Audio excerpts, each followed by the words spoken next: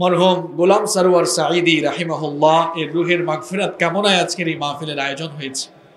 গোলাম সরওয়ার সাঈদী এই নামটি শুধু কসবায় নয়, বাংলাদেশ নয়, কোরআনের বরকতে গোটা বিশ্বে ওনার নাম ছড়িয়ে গিয়েছে। আল্লাহর কোরআন, ইসলাম এটা এমনই, আপনি যদি কোরআনের সাথে থাকেন, ইসলামের সাথে থাকেন, কোরআনের পক্ষে কাজ করেন, ইসলামের পক্ষে কাজ করেন, মরেও আপনি অমর থাকবেন। গোলাম সরওয়ার সাঈদী রাহিমাহুল্লাহ আজ যেন মরেও অমর হয়ে আছেন, দুনিয়া থেকে চলে গিয়েছেন, কিন্তু তার সেই বক্তব্য এখনো আমার মনে হয় যুবকদের কানে প্রতিধ্বনিত হয়। তুমি এখনো বেনামাজি, এখনো সকালবেলা তুমি ঘুমাও, এখনো তুমি আল্লাহকে ভুলে আছো, এখনো তোমার কাছে তওবার কথা তোমার চিন্তাতে আসে নাই। তুমি অনেক কিছু হতে পারো, তুমি মুসলমানের কাতারে থাকবা না। তুমি অনেক কিছু হতে পারো, তুমি ইসলামের কাতারে থাকবা না। যারা নামাজ পড়ো না, তুমি টের পাও না, মসজিদের দরজা তোমার জন্য বন্ধ হয়ে যাবে। তুমি মনে রেখে দিও, মসজিদের সাথে তোমার সম্পর্ক তোমার হয় নাই, তুমি জান্নাতের দরজাও তুমি খুলতে পারবা না। নামাজের ব্যাপারে আমাদের কোনো সহজতা নাই, কোনো কম্প্রোমাইজ নাই, কারোর সাথে আমার সম্পর্ক নাই। নামাজ আছে তো সম্পর্ক আছে, নামাজ নাই আল্লাহর সাথে তার সম্পর্ক নাই, আমার সাথে তার কোনো সম্পর্ক নাই। আপনি ঘোষণা দেন, পরিবেশ সুন্দর হয়ে যাবে, তওবা কবুল হবে, আল্লাহ আমাদেরকে রক্ষা করবেন, আল্লাহ আমাদেরকে রক্ষা করবেন ইনশাআল্লাহ।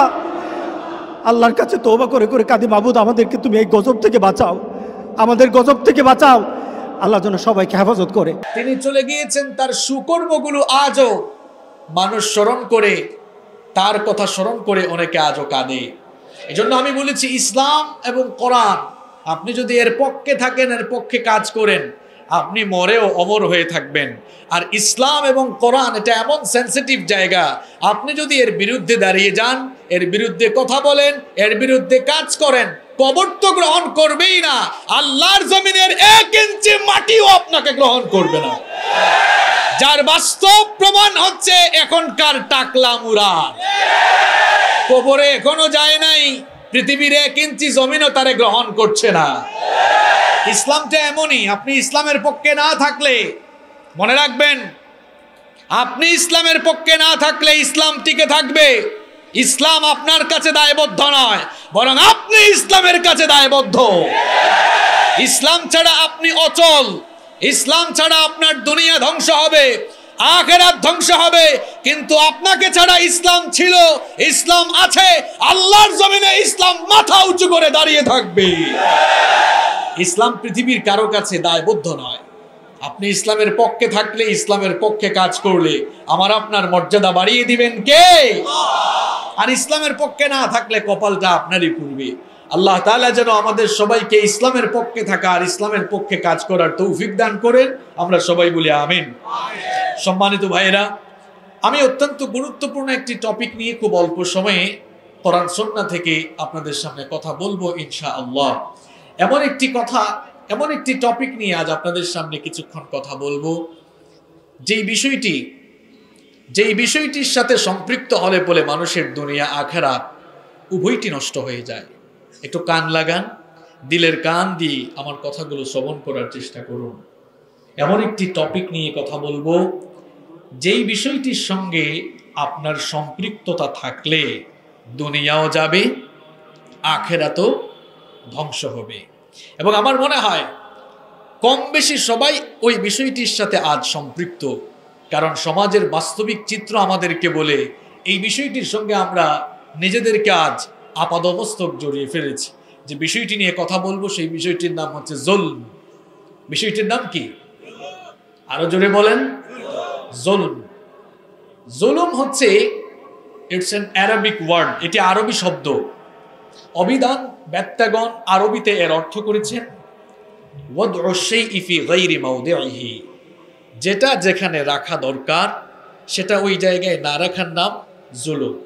আবার কেউ কেউ এর অর্থ করেছেন আজ-জুলম ইয়ানি আল জাওর, অত্যাচার, নিপীড়ন। আবার অভিধান ব্যাত্যাগণ কেউ কেউ এর অর্থ করেছেন আদামুল ইনসাফ, সুবিচারের বিপরীত। সুবিচারের বিপরীত কি হয়? অবিচার। যে ব্যক্তি জুলুম করে তাকে বলা হয় জালেম, আর যার উপরে জুলুম করা হয় আরবিতে তাকে বলা হয় মাজলুম। জালেম কাকে বলা হয়? অভিধান বেত্তাগণ এর সংজ্ঞায় বলেছেন, মাই ইয়াজলিমুন নাসা বিলা হক্কিন, যেই ব্যক্তি নাহক ভাবে কারো উপরে জুলুম চালায়, নিপীড়ন চালায়, কিংবা যে ব্যক্তি অন্যায়ভাবে কারো হক নষ্ট করে, সেই হচ্ছে জালেম। আপনারা ভাবতে পারেন যে হুজুর, এই জালেমের কাতারে আমরা কেউই নাই। আপনি দেখেন জালেমের কাতারে আপনি আছেন কিনা, নিজেকে মিলান। কারণ জালেম এক প্রকারের না। দুনিয়ায় যত মানুষ রয়েছে, বিভিন্ন ক্যাটাগরির মানুষ দুনিয়াতে আছে। এই জন্য জালেমেরও বিভিন্ন ক্যাটাগরি আছে। মৌলিকভাবে জালেম হচ্ছে 3 প্রকার। আমার কথা আপনাদের কানে পৌঁছালে একটু কষ্ট করে জবাব দেন। মৌলিকভাবে জালেম কয় প্রকার? 3 প্রকার। আলোচনা শুরু হয়ে গেছে। নাম্বার 1, 1 নাম্বার আল্লাহর উপরে জুলুমকারী জালেম। 2 নাম্বার নিজের উপরে জুলুমকারী জালেম। 3 নাম্বার আল্লাহর সৃষ্টি এবং মানুষের উপরে জুলুমকারী জালেম। জালেম কয় প্রকার?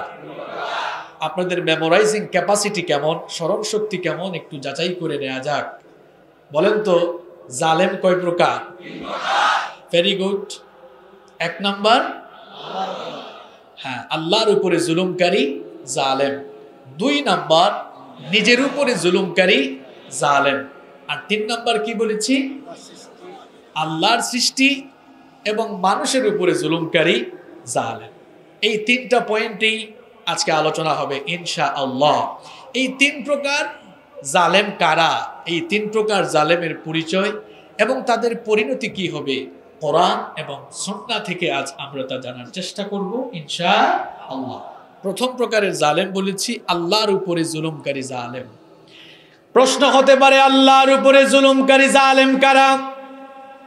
আমার মনে হয় এই কথাটা অনেকে জীবনের প্রথম আজকে শুনেছে। আল্লাহর উপর মানুষ আবার জুলুম করে কেমনে? এই বিষয়টা হয়তো এখন অনেকের মাথায় ঢুকতেছে না। আমার বাবারা, আমার ভাইয়েরা, আমার কথা বোঝার জন্য সবাই আগে একটা প্রশ্নের জবাব দেন। আমাদেরকে এত সুন্দর করে সৃষ্টি করে দুনিয়াতে যিনি পাঠিয়েছেন তিনি কে? ওই রব আমাদেরকে দুনিয়ায় কেন পাঠালেন? কি কারণে আমাদেরকে পয়দা করে দুনিয়াতে পাঠানো হলো? কি উদ্দেশ্যে আল্লাহ আমাদেরকে দুনিয়াতে পাঠালেন? কোরআনুল কারীমের 51 নম্বর সূরা, সূরাতুজ যারিয়াতের 56 নম্বর আয়াতে আল্লাহ সেই কথা বললেন, ওয়ামা খালাকাতুল জিন্না ওয়াল ইনসা ইল্লা লিয়াবুদুন। I didn't create the jinn kind and mankind except my worship. আল্লাহ তাআলা বলছেন, আমি জিন আর মানব জাতিকে আমার গোলামি ছাড়া, আমার দাসত্ব ছাড়া অন্য কিছুর জন্য সৃষ্টি করি নাই। তাহলে আমাদেরকে সৃষ্টি করা হয়েছে, পয়দা করা হয়েছে কার গোলামির জন্য? আল্লাহ। দেখেন আল্লাহর উপরে মানুষ জুলুম করে কিভাবে। এই দুনিয়ার সমস্ত মানুষ আল্লাহ পয়দা করেছেন, মানুষকে সৃষ্টি করে আল্লাহ দুনিয়াতে পাঠিয়েছেন কার গোলামির জন্য? আল্লাহ। ওই মানুষগুলো দুনিয়াতে এসে যখন একত্ববাদী রবকে মাবুদ হিসাবে বর্জন করে নিজেদের বানানো কিংবা কল্পনা প্রসূত অন্যান্য মাবুদকে তার রব হিসাবে গ্রহণ করে ফেলে, তখন ওই মানুষগুলো, ওই লোকগুলো আল্লাহর সঙ্গে শিরক করে আল্লাহর উপরে জুলুম করে বসে। আল্লাহর সঙ্গে শিরক করা এটা হচ্ছে দুনিয়ার সবচেয়ে বড় জুলুম। এই দুনিয়ায় লক্ষ লক্ষ নয়, কোটি কোটি মানুষ রয়েছে যারা একত্ববাদী রবকে বাদ দিয়ে আল্লাহর সঙ্গে শিরক করছে। আল্লাহর সঙ্গে শিরক করে যারা দুনিয়ার সবচেয়ে বড় জালেম হলো তারা। কারণ আমি যদি আপনাদেরকে প্রশ্ন করি, ভাই বলেন তো দুনিয়ার সবচেয়ে বড় জালেম কে? ওই দিন এক মাহফিলে সেম কোশ্চেনটা করলাম। একজন কয় হুজুর বুশের বাচ্চা বুশ। আমি বললাম না, আপনার জবাব হয়নি, কারণ কোরআনটা আপনি ভালো করে পড়েননি। সবচাইতে মস্ত বড় জুলুম হচ্ছে শিরক। এই জন্য শিরকের গুনাহ যারা করে তারাই দুনিয়ার সবচেয়ে বড় জালেম। সাইয়েদনা লুকমান হাকিমের নাম আমরা অনেকে জানি। তিনি কোনো পয়গাম্বর ছিলেন না, তিনি কোনো নবী ছিলেন না, রাসূল ছিলেন না, কিন্তু আল্লাহ তাআলা তাকে হিকমত দান করেছেন, প্রজ্ঞা দান করেছিলেন। আর তিনি তার ছেলেকে এত চমৎকার চমৎকার নসিহত করেছিলেন। এত সুন্দর সুন্দর নসিহত করেছিলেন, তার সেই নসিহত আল্লাহর কাছে এত ভালো লেগেছিল, এই জন্য আল্লাহ তাআলা সেই নসিহতগুলো আমাদের জন্য কোরআনে কারিমে তুলে দিয়েছেন। সাইয়েদনা লোকমান হাকিম তার সন্তানকে নসিহত করতে গিয়ে প্রথমেই তার সন্তানকে এই শিরক নামক জুলুম থেকে সাবধান করেছেন। কোরআনুল কারীমের 31 নম্বর সূরা সূরা লুকমানের 13 নম্বর আয়াতে রব্বুল আলামিন বললেন, ওয়া ইয ক্বালা লুকমানু লিবনিহি ওয়া হুয়া ইয়াইযুহু ইয়া বুনাইয়া লা তুশরিক বিল্লাহ ইন্নাশ শিরকা লাযুলমুন আযীম। আল্লাহ তাআলা বলছেন, স্মরণ করো সেই সময়ের কথা যখন লুকমান হাকিম তার ছেলেকে ওসিয়ত করতে গিয়ে বলেছিলেন, ইয়া বুনাইয়া, হে আমার কলিজার টুকরা সন্তান, লা তুশরিক বিল্লাহ, আল্লাহর সঙ্গে শিরক করো না, ইন্নাশ শিরকা লাযুলমুন আযীম, কারণ শিরক হচ্ছে দুনিয়ার সবচেয়ে বড় জুলুম। এই জন্য আমি বলেছি, এই দুনিয়ায় আল্লাহর সঙ্গে শিরক করে যারা দুনিয়ার সবচাইতে সেরা উঁচু স্তরের জালেম হলো তারা। আপনারা বলবেন, হুজুর আমরা কসবার মানুষ, এই 1 নম্বরের জালেমের কাতারে নাই। আমরা তো ইমানদার হিসাবে নিজেকে দাবি করি, ঘোষণাও দিয়েছি। ইমানদার হিসাবে দাবি করে, ইমানদার হিসাবে নিজেকে ঘোষণা দেওয়ার পরও আমরা অনেকে ইমানের ভেতরে আজ শিরক ঢুকিয়ে ফেলেছি। আকীদার ক্ষেত্রে, কথাবার্তা বলার ক্ষেত্রে, কার্যক্রমের ক্ষেত্রে আমরা অনেক সময় শিরক করে নিজেদের ইমানটাকে আমরা শিরক যুক্ত করে ফেলেছি। আল্লাহ বলেছেন, হেদায়েত যদি পেতে চাও নিজের ইমানটাকে তুমি শিরক মুক্ত করে নাও। কোরআনুল কারীমের 6 নম্বর সূরা সূরাতুল আনআমের 82 নম্বর আয়াতে এই জন্য রব্বুল আলামিন বললেন, আল্লাযীনা আমানু ওয়া লাম ইয়ালবিসু ঈমানাহুম বিযুলমিন উলাইকা লাহুমুল আমনু ওয়া হুম মুহতাদুন। আল্লাহ তাআলা বলছেন, ঈমান এনে নিজেদের ঈমানের সঙ্গে জুলম অর্থাৎ শিরকের সংমিশ্রণ ঘটিয়েছে যারা, এরা আল্লাহর কাছ থেকে হেদায়েত প্রাপ্ত বান্দা হতে পারবে না, বরং নিজের ঈমানকে যারা এই জুলুম মুক্ত শিরক মুক্ত রেখেছে তারাই আল্লাহর তরফ থেকে হেদায়েত প্রাপ্ত বান্দা। সুবহানাল্লাহ বলেন। আমরা আজ কথাবার্তায় কেমনে শিরক ঢুকিয়ে ফেলেছি দেখেন। আমরা আজ নিজেদের কাজ করবে কিভাবে শিরক করছি দেখেন। প্রত্যেকদিন নামাজে গিয়ে সূরাতুল ফাতিহা তিলাওয়াত করে বলে, ইয়্যাকা না'বুদু ওয়া ইয়্যাকা নাস্তাঈন, রব আমরা একমাত্র তোমার গোলামি করি আর তোমার কাছেই চাই। এই লোকটা মসজিদ থেকে বের হয়ে জীবিত মানুষের কাছে চায়, মৃত মানুষের কবরের সামনেও মাথা ঠেকায়া সাজদা দিয়া চায়। এই চিত্র আমার সোনার বাংলাদেশে নাই। মৃত মানুষ তো কাউকে কিছু দিতে পারে না, সবকিছু কোরআন সুন্নাহ দিয়ে জাস্টিফাই করা লাগে না, কিছু জিনিস কমন সেন্স দিয়েও বোঝা যায়। আপনি যে কবরে শুয়ে থাকা লোকটার কাছে গিয়ে চাইলেন, সে আপনাকে কি দিতে পারবে? সে তো কবর থেকে চলে গিয়েছে, সে তো দুনিয়া থেকে চলে গিয়েছে। সেই লোকটা জীবিত থাকা অবস্থায় যা পেয়েছে সবই আল্লাহর কাছ থেকে পেয়েছে। এই জন্য আপনার চাওয়ার দরকার হলে আপনি চাইবেন কার কাছে? আরে আজ আমাদের দেশে কবর নিয়ে রীতিমতো ব্যবসা শুরু হয়েছে। কবর নিয়ে ব্যবসা শুরু হয়েছে, কবরকে মাজার বানায়া এরপরে সেখানে টাকা দেওয়া হচ্ছে, পয়সা দেওয়া হচ্ছে, গরু ছাগল উট এরকম বিভিন্ন ধরনের পশু মানত করা হচ্ছে, সোনা দানা দেওয়া হচ্ছে। এই চিত্র মনে হয় আমার সোনার বাংলাদেশে নাই। কিছুদিন আগে গিয়েছিলাম, ঘটনা একটা মনে পড়ছে, বলবো। বাগেরহাট থেকে ফিরছিলাম, তো আপনারা জানেন সেখানে 60 গম্বুজ মসজিদ আছে। খান জাহান রহমতুল্লাহ আলাইহের কবরও সেখানে আছে না নাই? আমি তার পাশ দিয়ে আসতেছি, ভাবলাম আল্লাহর ওলির কবরের পাশ দিয়ে যাচ্ছি, একটু জিয়ারত করে যাই। কারণ এই বাংলাদেশে আমরা ইসলাম নামক নিয়ামত পেয়েছি আল্লাহর ওলিদের মাধ্যমে, এই জন্য তাদেরকে আমরা ভালোবাসি, রেসপেক্ট করি, কম না বেশি। তো ভাবলাম একটু জিয়ারত করে যাই। ঢুকে দেখলাম মাইকিং চলতেছে, একজন বলতেছে, হাঁস মুরগি গরু ছাগল নিয়ে যারা আসছেন ওইদিকে গিয়ে ওই লাইনে দাঁড়ান, লাইন ভাগ করেন। তো আমি একজনকে বললাম, এরা হাঁস মুরগি গরু ছাগল নিয়ে যারা আসছে এদের লাইন ভাগ করে কেন? আর এরা যে হাঁস মুরগি গরু ছাগল দিয়ে যায়, এগুলো কি রাতের বেলা খান জাহান আলী রহমতুল্লাহ আলাইহি কবর থেকে উঠে সবগুলো নিয়ে আবার কবরে ঢোকেন নাকি? কয় হুজুর না। আমি বললাম তাহলে যাই কোথায়? কয় যাই ওই যে মাজারের খাদেম যারা আছে আর এটাকে ব্যবসার পুঁজি বানিয়ে যারা ব্যবসা করছে তাদের গুদামের ভেতরে যাচ্ছে। এই তো আজকে আমাদের সমাজে বাস্তবতা। আমার বাড়ি সিলেটে শাহজালাল রহমতুল্লাহ আলাইহির মাজার রয়েছে, সেখানে কত মানুষ দেখলাম টাকা দিচ্ছে, পয়সা দিচ্ছে, ডেক ভর্তি হয়ে যাচ্ছে। আমি জিজ্ঞেস করলাম একজনকে, রাতের বেলা আল্লাহর ওলি শাহজালাল রহমতুল্লাহ আলাইহি, তিনি মনে হয় কবর থেকে উঠে টাকা পয়সা সব নিয়ে তারপর কবরে চলে যায়, তাই না? এগুলো যায় কোথায়? কোথায় যায় এগুলো? টাকা দিতে মন চায়, মাদ্রাসা মসজিদ চোখে পড়ে না, এতিমখানা চোখে পড়ে না। ঘরের পাশে কত মানুষ অসুস্থ, দিনের পর দিন চিকিৎসা করাতে পারে না, আপনি বুঝি তার পাশে দাঁড়াতে পারেন না? আপনি যাচ্ছেন ওখানে গিয়ে গরু ছাগল টাকা পয়সা দিচ্ছেন। যেই লোক দুনিয়া থেকে চলে গিয়েছে তার তো টাকা পয়সা গরু ছাগলের দরকার নাই।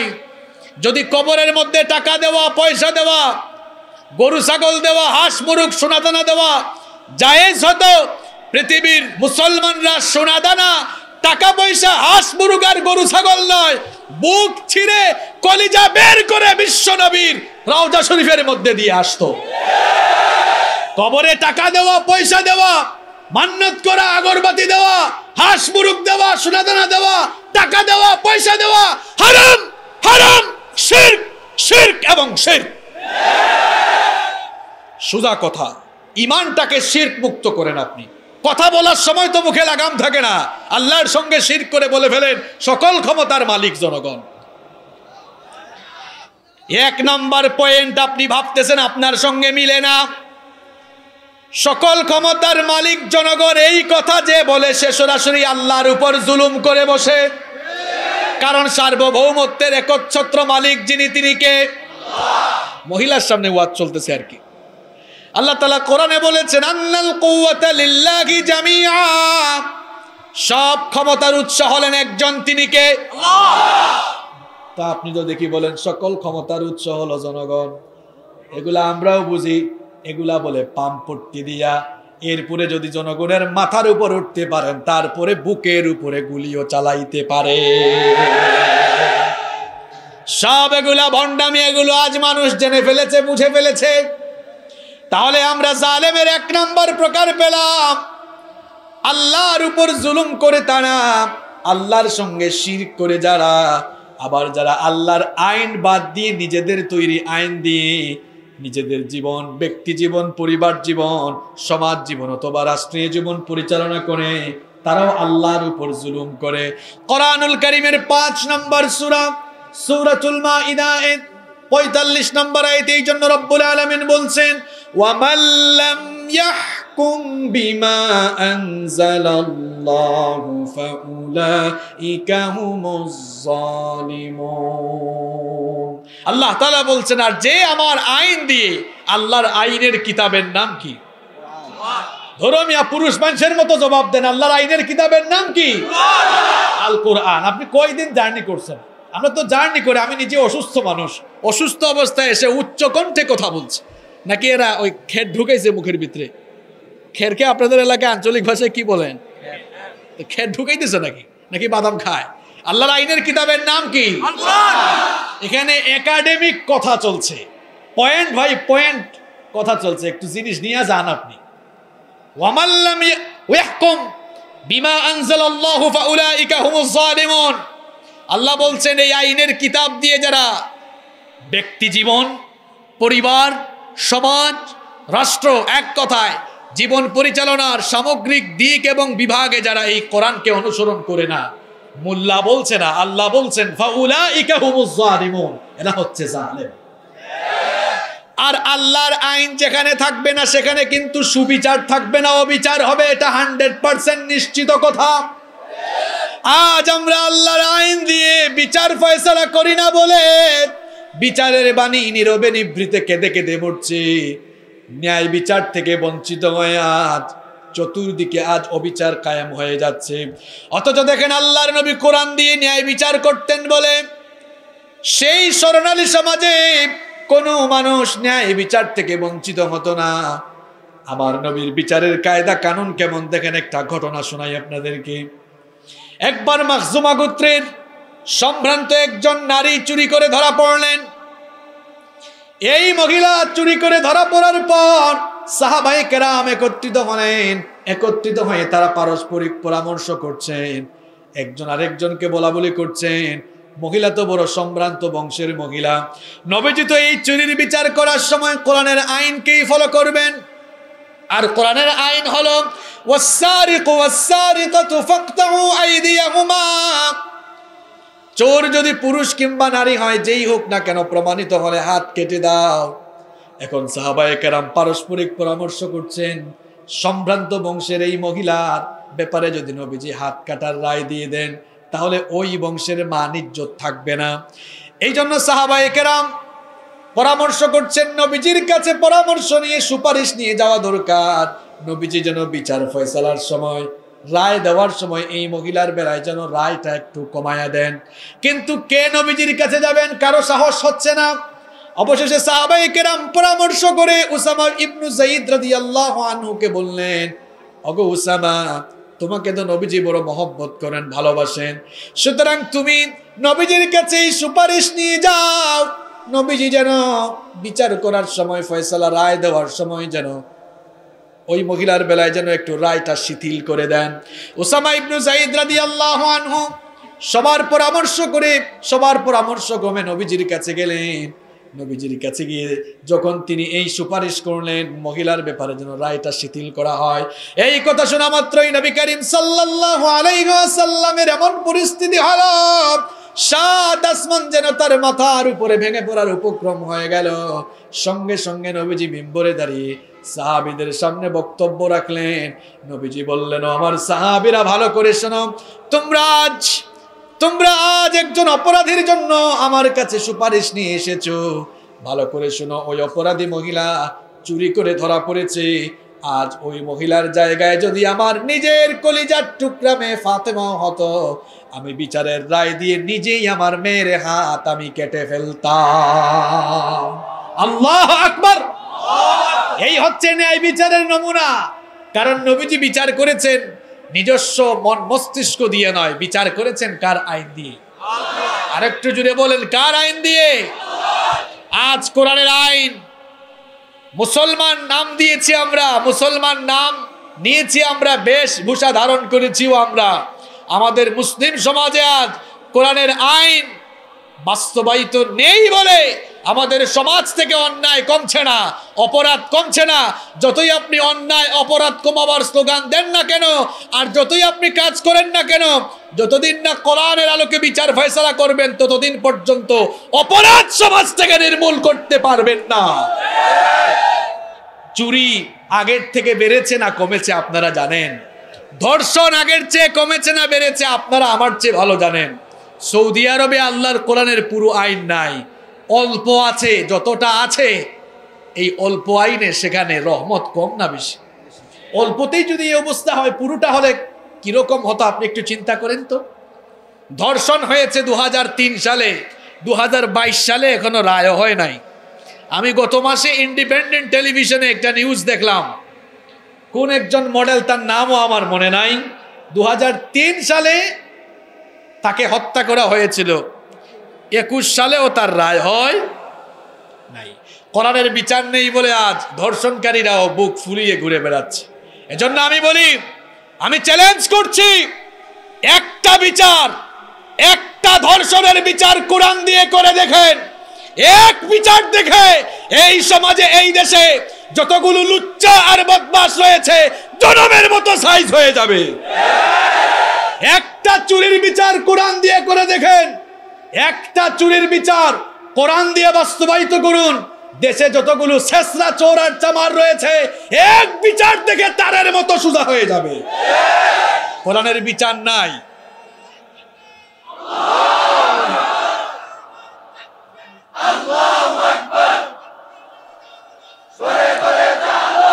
এজন্য আমি প্রায় সময় বলি, কোরআন দিয়ে যতদিন না বিচার চলবে, চোর জেলখানায় ঢুকে জামিন নিয়ে বের হয়ে ডাকাতির প্রমোশন নিয়ে সে সমাজে বের হবে। আজকাল তাই হচ্ছে। আল্লাহ বলছেন, আমার এই কিতাবের আইন বাস্তবায়ন করে না যারা, জালেম হলো। আপনি বুঝলে বুঝভাতা, না বুঝলে তেজভাতা, আমার দায়িত্ব বলে যাওয়া। আল্লাহ তো বলেছেন, মান শাআ ফালইউমিন ওয়া মান শাআ ফালইয়াকফুর। সব বিধান আল্লাহর তরফ থেকে চলে এসেছে। যার ইচ্ছা মানবে, যার ইচ্ছা মানবে না। যে মানবে লাভ তার, দুনিয়া আখিরাতে নাজাতের ফয়সালা হয়ে যাবে, যে মানবে না লসও। মনে রাখবেন, ইসলাম ওই যে আগে বললাম আপনার কাছে দায়বদ্ধ নয়। আপনি আল্লাহরে সাজদা দিলে কি আর না দিলে কি, আল্লাহ আপনার সাজদার মুখাপেক্ষী নন। আল্লাহ কি আপনার সাজদার মুখাপেক্ষী? আপনি আল্লাহর তাসবিহ না জপলে, জিকির আজকার না করলে আল্লাহ লস নাই। কারণ ইউসাব্বিহু লিল্লাহি মা ফিস সামাওয়াতি ওয়া মা ফিল আরদ, আসমান জমিনের সমস্ত মাখলুকাত যার জিকির করে তাসবিহ জপে তিনি কি আল্লাহ। আপনি না করলে কি হবে? আল্লাহর তো লস নাই, না করলে লস আপনার, করলে লাভ আপনার। তাহলে আমি আলোচনার শুরুতে বলেছিলাম জালেম মোট কয় প্রকার? একটু জোরে বলেন, কয় প্রকার? এক নাম্বার আল্লাহর উপরে জুলুমকারী জালেম। এবার আসেন 2 নাম্বার, সংক্ষেপে বলি। 2 নাম্বার হচ্ছে, 2 নাম্বারের জালেম তারা নিজের উপরে জুলুম করে যারা। প্রশ্ন হলো হুজুর, নিজের উপর মানুষ আবার জুলুম করে কেমনে? এই যে যখন আমরা আল্লাহর বিধানগুলো লঙ্ঘন করি, যখন আমরা অন্যায় পথে পা বাড়াই, তখন আমরা নিজের নফসের উপরে জুলুম করে ফেলি, তখন আমরা নিজেই নিজেদের ধ্বংস ডেকে আনি। যখন আমরা আল্লাহর হুকুম আহকামগুলো বর্জন করি, যখন আমরা আল্লাহর দেওয়া বিধি বিধানগুলো লঙ্ঘন করি, তখন আমরা নিজেদেরকে ধ্বংসের দিকে ঠেলে দেই, নিজের নফসের উপরে আমরা জুলুম করে বেশি। আর এই জুলুম করে আপনি যদি এভাবেই দুনিয়া থেকে বিদায় হন, তাহলে কিন্তু শাস্তি ছাড়া উপায় থাকবে না। তবে আল্লাহ হচ্ছেন দয়াবান, তিনি হচ্ছেন গফফার। নিজের উপরে আপনি যদি জুলুম করে ফেলেন, আপনি যদি নিজের উপর জুলুম করে ফেলেন, গুনাহ যদি আপনি করে ফেলেন, নিজেকে যদি আপনি পাপের দিকে এগিয়ে দেন, এখান থেকে ফিরে আসার একটা রাস্তা আল্লাহ রেখেছেন, রাস্তার নাম তওবা। রাস্তাটার নাম কি বলেন? এই জন্য রব্বুল আলামিন বলেছেন, ওয়া মান ইয়ামাল সুআন আও ইয়াজলিম নাফসাহু সুম্মা ইয়াস্তাগফিরিল্লাহা ইয়াজিদিল্লাহা গফুরার রহিমা। আল্লাহ তাআলা বলছেন, ওয়া মান ইয়ামাল সুআন, আর যে ব্যক্তি অন্যায় করে ফেলবে, আও ইয়াজলিম নাফসাহু, অথবা নিজের উপরে জুলুম করে ফেলবে, সুম্মা ইস্তাগফিরিল্লাহ, এরপরে সে যদি আল্লাহর কাছে তওবা ইস্তিগফার করে মাফ চায়, ইয়াজিদিল্লাহা গফুরার রহিমা, সেজন্য তার রবের ব্যাপারে জেনে রাখে তার রব ক্ষমাশীল, অবশ্যই তার রব থেকে মাফ করবেন। সুবহানাল্লাহ। তাহলে আমরা নিজের উপর যারা জুলুম করে ফেলেছি, এই যে নামাজ ছাড়লাম, অন্যায় করেছি, অপরাধ করেছি, গান শুনেছি, অশ্লীল অথবা অন্যায় অপকর্মে নিজেদেরকে আমরা যারা জড়িয়ে ফেলেছি, এখান থেকে ফিরে আসার একটা ওয়ে আছে, একটা রাস্তা আছে, সেটার নাম কি? তওবা। আর 1 নাম্বার যেটা আছে, আল্লাহ তাআলা তো ওইটার ব্যাপারে বলেছেন, ইন্নাহু মান ইউশরিক বিল্লাহি ফাকাদ হাররামা আলাইহিল জান্নাহ ওয়া মাওয়াহুন নার ওয়া মা লিয-যালিমিনা মিন আনসার। আল্লাহ বলেছেন যে আল্লাহর সঙ্গে শিরক করে তার জন্য জান্নাত হারাম, আর জাহান্নামের আগুন তার জন্য অবধারিত, তার জন্য কোনো সাহায্যকারী কিয়ামতে থাকবে। আমি সংক্ষেপে বলছি, কারণ আমি তো সেই 7টা বাজে এসেছি। আমি জানতাম আমার আলোচনা 8টায়, অসুস্থতা নিয়ে এসেছি, অপেক্ষা করতে করতেই 10টায় উঠছি, আলোচনার তোর এনার্জিও নাই। 2 প্রকার বললাম, সর্বশেষ পয়েন্টে আমি একটু সময় দিব এবং গুরুত্বপূর্ণ কথা কিছু বলবো ইনশাআল্লাহ। জালেম কয় প্রকার বলেছিলাম, একটু রিপিট করি। 1 নাম্বার আল্লাহর উপর জুলুমকারী জালেম, 2 নাম্বার নিজের উপর জুলুমকারী জালেম, 3 নাম্বার আল্লাহর সৃষ্টি এবং মানুষের উপরে জুলুমকারী জালেম। এবার আসেন, মানুষের উপর আমরা জুলুম করছি কিভাবে? আপনি শুধু আরেকজনকে ধইরা পিটাইলে বা জেলখানায় ঢুকাইলে আপনি তারে জালেম বলেন, আর নিজেই যে বড় জালেম এর খবর কিন্তু নাই। আপনি যখন কারো নামে গীবত করেন, যার নামে গীবত করলেন তার উপরে জুলুম করলেন। মিলান এবার, এই যে আপনি গীবত করছেন, যে ভাইটার গীবত করলেন তার উপরে জুলুম করে বসলেন। এরপরে আমরা চুগলখুরি করি, অবশ্য কসবাতে চুগলখুরি একদমই নাই,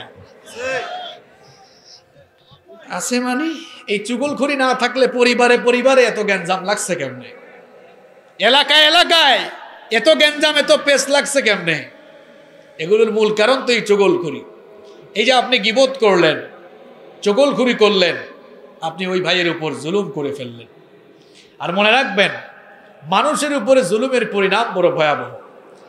আপনি গুনাহ করে ফেলেছেন, পাপ করে ফেলেছেন, তওবা করলে যদি সেটা হাক্কুল্লাহ হয়, হক হচ্ছে 2 প্রকার।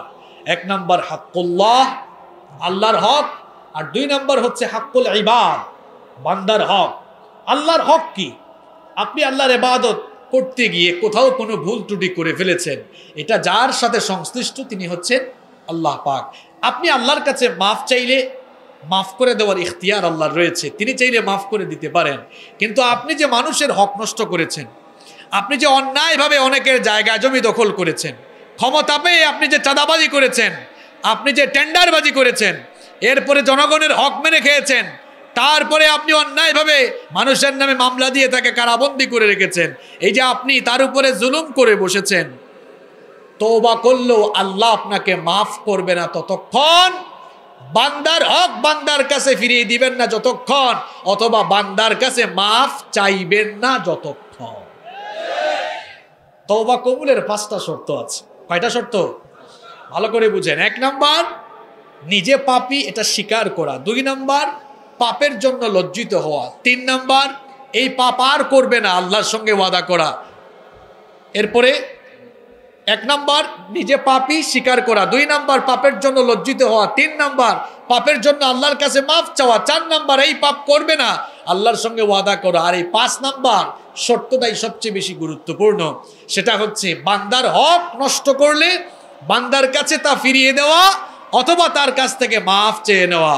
ভালো করে শুনে রাখুন, বান্দার হক নষ্ট করে, অবৈধভাবে মানুষের জায়গা জমি দখল করে, চাঁদাবাজি করে, লুণ্ঠন করে, টেন্ডারবাজি করে, ডাকাতি করে, অন্যায়ভাবে মানুষের উপরে রাহাজানি করে, মামলা দিয়ে কারাবন্দী করে, এই রকম মানুষের হক নষ্ট করে কাবা শরীফে গিয়ে কাবা ঘরের ইমামের কাছে তওবা করলো, তওবা কবুল হবে না ততক্ষণ, বান্দার হক বান্দাকে ফিরিয়ে দিবেন না যতক্ষণ, অথবা বান্দার কাছে মাফ চাইবেন না যতক্ষণ। আরে বাপ রে বাপ, হাজী সাহেব হজ করে ফেলছে, ওইদিকে নিজের বাপকে চিকিৎসা না করাইয়া মেরে ফেলছে, এমন ঘটনাও বাংলাদেশে ঘটছে। নিজের বাপের সম্পত্তি তাড়াতাড়ি হস্তগত করার জন্য চিকিৎসা না করিয়ে নিজের বাবাকে হত্যা করে ফেলেছে, এমন ঘটনাও বাংলাদেশে ঘটেছে। দেখেন আমরা মানুষের উপর জুলুম করছি কিভাবে। তাহলে শোনেন, মানুষের উপর জুলুম এটা কিন্তু বড় মারাত্মক জিনিস, আগেই বলেছি।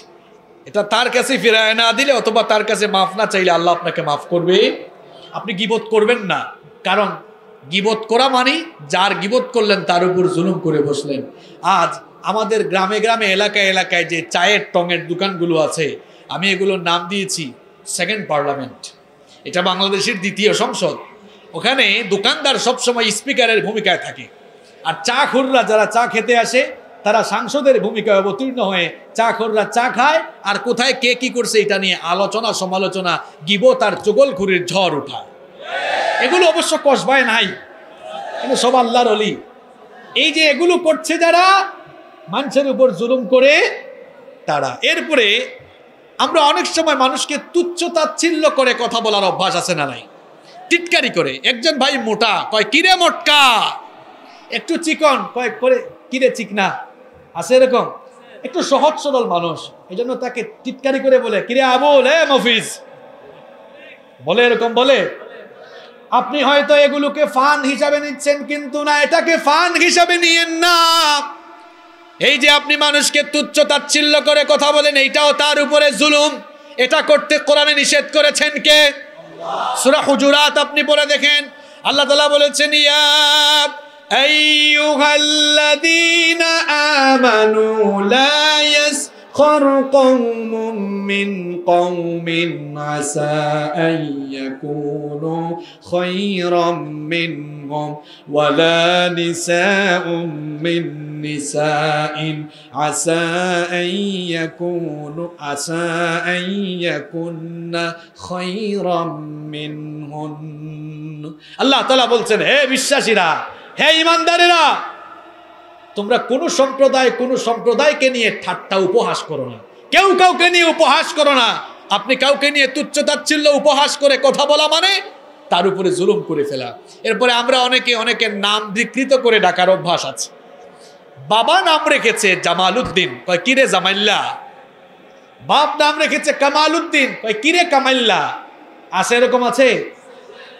এটাও কিন্তু মানুষের উপর জুলুম করা। এই যে আপনি মানুষের নাম বিকৃত করে ডাকেন, এইটাও আপনি তার উপর জুলুম করে ফেললেন। রেফারেন্স কি? আল্লাহ কোরআনে বললেন, ولا تنابزوا بالألقاب بئس الاسم الفسوق بعد الإيمان ومن لم يتب فأولئك هم الظالمون আল্লাহ তাআলা বলছেন ওয়ালা তানাবাযু বিল আলকাব মানুষকে মন্দ নামে ডেকো না নাম বিকৃত করে ডেকো না বিসাল ইসমুল ফুসুক বাদাল ঈমান ঈমান আনার পরে মানুষকে নাম বিকৃত করে ডাকা এটা জঘন্য অপরাধ ওয়ামান লাম ইয়াতুব ফাউলাইকা হুমুজ জালিমুন এই কাজ করে যারা তওবা না করে বিদায় হবে আল্লাহ বলছেন ফাউলাইকা হুমুজ জালিমুন এরা আল্লাহর কাছে জালেম হিসাবে বিবেচিত হবে তাহলে আপনি মানুষের নাম বিকৃত করে ডাকা মানে তার উপরে কি করে বসলেন জুলুম করে বসলেন বাহিরের জুলুম নিয়ে আলোচনা করে কি লাভ আজকে ঘরের ভিতরেই জুলুম চলে আপনি বাবা হয়ে মা হয়ে নিজের সন্তানের উপরে জুলুম করে বসেছেন মাহফিলের এই সুন্দর পরিবেশটা আমার মনে হয় নষ্ট হতো না কারণ প্রাকৃতিক প্রয়োজনের চাপ এটা ওয়াজ দিয়েও আটকায়া যায় না এটা আমরাও বুঝি এজন্য মাহফিল কমিটির ভাইদের উচিত ছিল টাইম মেনটেন করা এখানে যারা বসছে দীর্ঘক্ষণ হয়ে গেছে গরমের দিন না এটা শীতের দিন তো এই শীতের দিনে মানুষ ঘামায় না প্রাকৃতিক প্রয়োজন আছে ওইটার চাপ বড় চাপ এটা চাপ মারলে ওয়াজ দিয়েও আটকানো যায় না তো যাই হোক আমি বলছিলাম শোনেন ভালো করে শোনেন পরিবারের ভেতরে জুলুম চলছে বাবা হয়ে নিজের সন্তানের উপর আপনি জুলুম করছেন আপনি বলবেন কিভাবে হুজুর জুলুম করলাম আপনি আপনার সন্তানের যে হকগুলো ছিল এই হকগুলো আপনি আদায় করেননি সন্তানের হক আদায় না করা এর অর্থ হলো সন্তানের উপর জুলুম করে বসা আমরা বাংলাদেশের বিভিন্ন জায়গায় মাহফিলে গেলে অনেক বাবারা বলেন হুজুর আজকে মা বাবার খেদমতের উপর একটু ওয়াজ করেন আমাদের ছেলেমেয়েরা আমাদের কথা শুনে না তো আমিও প্রায় সময় বলি গাছ না লাগিয়ে ফলের আশা করা যেমন বোকামি তেমনি সন্তানকে আদব কায়দা দিন কিংবা সন্তানের হক আদায় না করে ওই সন্তানের কাছ থেকে খেদমতের আশা করাটাও কিন্তু বোকামি আপনি তো সন্তানের হক আদায় করেননি তার সুন্দর একটা নাম রাখেননি নাম রাখার বেলায় আপনি ফাইজলামি করেছেন ছেলের নাম রেখেছে মিন্টু পিন্টু বল্টু এনে বলে হুজুর এটা আমার ছেলে বল্টু বললাম ভালোই করছেন কোন সময় যে আপনি নাট রাখবেন এটা আল্লাহ ভালো জানে যে নাম রেখেছেন আপনি ছেলের নাম রাখছে সাগর এখানে সাগর কেউ থাকলে রাগ কইরো না আবার মেয়ের নাম রাখছে নদী এটা কোনো নাম হইল সাগর আর আকাশ নাম রেখে হুজুরের কাছেও আবার এনে বলে হুজুর আমার ছেলের জন্য দোয়া করেন একটু আলেম বানাতে চাই হাফেজ বানাতে চাই বলেন কোনদিন কি শুনছেন কোন হুজুরের নাম হাফেজ মাওলানা সাগর আহমেদ হাফেজ মাওলানা আকাশ আহমেদ শুনছেন কোনোদিন আপনারা আপনি তো নামের মধ্যে গলত গোঠায় রাখছেন ছেলের নাম সাগর মেয়ের নাম নদী আল্লাহ এই লোকটারে যদি আল্লাহ আরো কিছু পুলামাইয়া দেয় আগের গুলার নাম যেহেতু হয়েছে সাগর নদী বাকিগুলার নাম হওয়ার সম্ভাবনা আছে খাল বিল পুকুর কুয়া কারণ তার নাম রাখার সিস্টেম তো এগুলোই বলছে এক লোক তার ছেলের নাম রাখছে তুফান বললাম তুফান রাখছেন কেন কই হুজুর অবস্থা বুঝে ব্যবস্থা নিয়েছে বললাম মানে কই হুজুর তুফানের সময় হয়েছে তো নাম রাখছে তুফান মেয়ের নাম রাখছে বৃষ্টি এই এলাকায় আছে নাকি বৃষ্টি আরে বাপরে বাপ এত মেয়ের নামের কালেকশন থাকে কেমনে আপনাদের কাছে বললাম বৃষ্টি রাখছেন কেন কয় হুজুর এইটা অবস্থা বুঝে ব্যবস্থা নিয়েছে বৃষ্টির সময় হয়েছে বৃষ্টি আমি বললাম ভাই এই যে অবস্থা বুঝে আপনি ব্যবস্থা নেন তুফানের সময় হয়েছে বলে তুফান বৃষ্টির সময় হয়েছে বলে বৃষ্টি এখন বজ্রপাতের সময় আরেকটা হইলে নাম কি রাখবেন ঠাডা পড়ছে কারণ আপনার কাজ কারবার তো ভালো না আপনি অবস্থা বুঝে ব্যবস্থা নেন এটা কোন জাতের নাম রেখেছেন আপনি নবীজি বলেছেন তাসুম্মু বিআসমাইল আম্বিয়া নবীদের নামের সাথে মিলিয়ে ছেলেদের নাম রাখো ইন্না হাব্বা আসমাইকুম ইলাল্লাহি আব্দুল্লাহ ওয়া আব্দুর রহমান আল্লাহর নবী বলেছেন আল্লাহর কাছে দুটো নাম খুব পছন্দের একটি হচ্ছে আব্দুল্লাহ আরেকটি হচ্ছে আব্দুর রহমান সুবহানাল্লাহ এগুলো না রাখবেন দেখেন আব্দুল গফফার আব্দুল মান্নান আব্দুল করিম আব্দুল সত্তার নিজে রাখতে না পারলে আলেমের কাছে যান পরামর্শ করে ছেলে মেয়েদের নাম রাখেন ছেলে মেয়ের একটা হক আদায় করেননি আপনি তাদের সব শিখাই ফেলছেন অ লেভেলে পড়িয়েছেন এ লেভেলে পড়িয়েছেন সায়েন্সে পড়াচ্ছেন কমার্সে পড়াচ্ছেন ভালো কথা তাকে পড়ান কিন্তু মনে রাখবেন আপনি মুসলমান আপনার সন্তানও মুসলমান।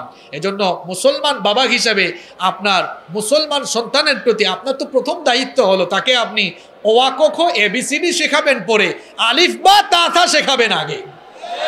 এই সিস্টেম মেনটেন না করলে এর কুফলটা হবে এমন, আপনার এই ছেলে বা মেয়ে ডাক্তার হবে, ইঞ্জিনিয়ার হবে, ডাক্তার হইলে একটা কসাই, একটা বেনামাজি, অথবা আপনার সঙ্গে বেয়াদবকারী একটা ডাক্তার হবে।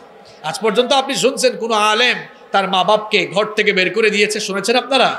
বরং পত্রপত্রিকায় আমরা প্রায়ই দেখি অনেক ডাক্তার, অনেক ইঞ্জিনিয়ার এই কাজ কারবার করে। সব ডাক্তার আর সব ইঞ্জিনিয়ার না, আমার দৃষ্টিতে অমানুষ আর অসভ্য যারা, দিনী শিক্ষা পায়নি যারা, এমন কাজ কারবার করে তারা। আপনি আপনার সন্তানকে ডাক্তার বানান, ইঞ্জিনিয়ার বানান, ব্যারিস্টার বানান, যা মন চায় তাই বানান। শিক্ষা দেওয়ার ক্ষেত্রে সবার আগে তাকে কোরআন শেখাবেন, হাদিস শেখাবেন। আমি বলছি আপনাকে এই সন্তান আর কুসন্তান হবে না। আরে বড় আফসোসের কথা আপনাদেরকে আমি বলে যাই, বিভিন্ন সময় এমন সিচুয়েশনে আমরা পড়েছি, দেখা গিয়েছে বাবা মারা গিয়েছে, ছেলে এসে আলেমকে বলতেছে, হুজুর আমার আব্বু তো মারা গেল, জানাজার নামাজটা কেমনে পড়ে একটু নিয়ম কানুন শিখাই দেন তো। এই যারা উঠাউঠি করছেন একবারে চলে যান, কারণ এখানে কোনো ফালতু কথা হচ্ছে না। আমাকে যারা শোনেন আপনারা জানেন না, মাহফিলে ফালতু কথা বলার লোক আমি না। কত বড় কথা বলছে আপনি বুঝছেন? এক লোক মারা গেছে, তার ছেলে এসে হুজুরকে বলতেছে, হুজুর আমার আব্বুর জানাজার নামাজ আদায় করবো, একটু সিস্টেমটা নিয়ম কানুনটা আমাকে বলে দেন। এরকম ঘটনা ঘটে কি ঘটে না? আপনার সন্তানকে দিন শিখান, কোরআন হাদিস শিখান, নামাজি বানিয়ে যান। এটা তো বাবা হিসাবে আপনার দায়িত্ব। অন্তত পক্ষে আপনি মারা যাওয়ার পরে আপনার ছেলে যেন আপনার জানাজায় ইমামতি করতে পারে, সেই যোগ্যতা সম্পন্ন সন্তান বানান।